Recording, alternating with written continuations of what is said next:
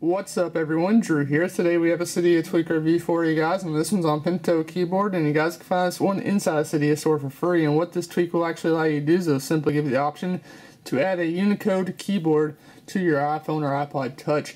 So this is pretty much the tweak right here. As you guys can see, it just replaces some with the emoji. So let's simply go ahead and show you guys here. Now whenever you first download this tweak, you will actually have to go into the settings application and simply set it up. So let's go ahead and go inside the settings application and simply scroll all the way down until you find it. Right there it is.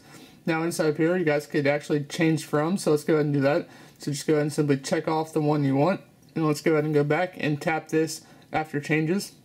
And as you guys can see, it does prompt us. It says go to settings application, general keyboard, international keyboard, and add the current keyboard. So after you've done all that, let's go ahead and simply go ahead and go back into general and go back into the keyboard right here and go into international keyboard. Now inside here you want to go ahead and add a new keyboard and simply find the one that you have already added to the new keyboard. And after you have done all that, go ahead and simply scroll on over, and then you should see it right here in action. That's pretty much what it does, is it just allows you to add different keyboards right on your iPhone or iPod Touch. So that's pretty much all this tweak does. You guys can find this one inside the Cydia store for free. This has been Drew checking out Pictokeyboard. If you guys like this video, go to make sure to subscribe right there for all your daily jailbreak tweaks.